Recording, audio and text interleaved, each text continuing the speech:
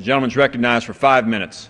I thank the chairman, and I thank you for yielding the time.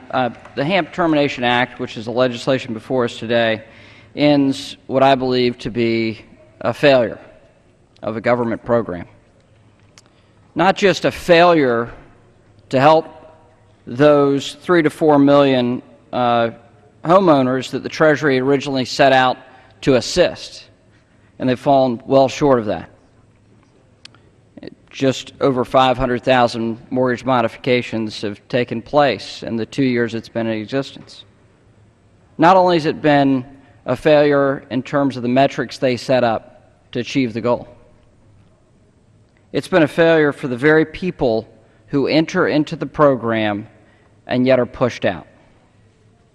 Now, understand this government program. I want my colleagues to understand what this program does. The HAMP program, the Home Affordable Mortgage Program, brings folks in who are having trouble making their mortgage payments. They bring folks into and they will give them a verbal modification for their mortgage. And what has happened, and this is what my constituents tell me, this is what the hard facts and the data indicate as well, is that a majority of those folks that enter into this program are actively harmed by this federal program. Actively harmed.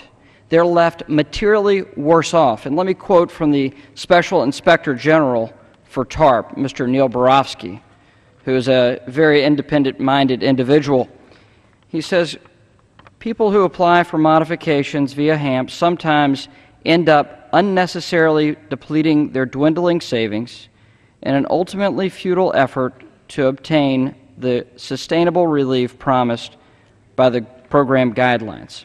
Others who have somehow found ways to continue to make their mortgage payments have been drawn into failed trial modifications that have left them with more principal outstanding on their loans, less home equity, or a position further underwater, and worse credit scores.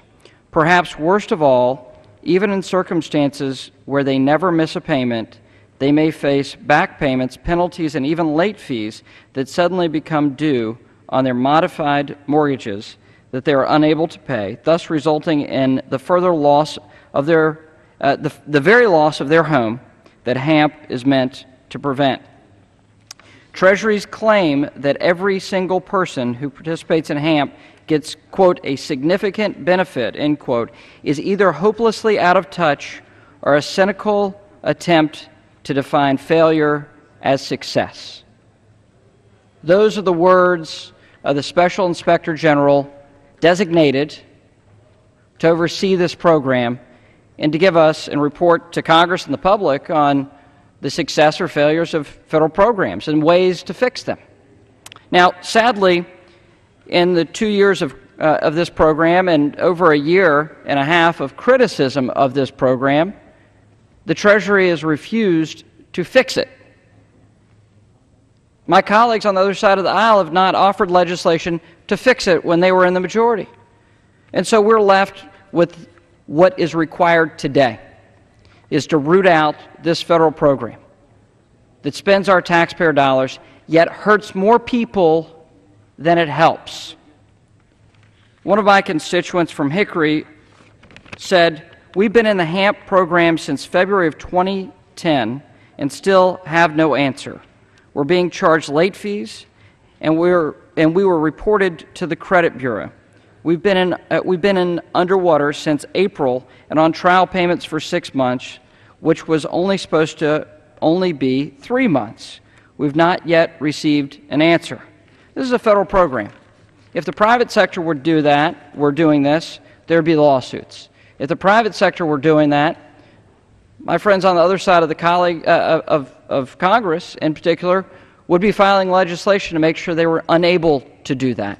Instead, my colleagues on the other side of the aisle in this administration are defending a failed program. And they refuse to reform it, they refuse to change it, they refuse to improve it, they refuse to do anything to it except defend it.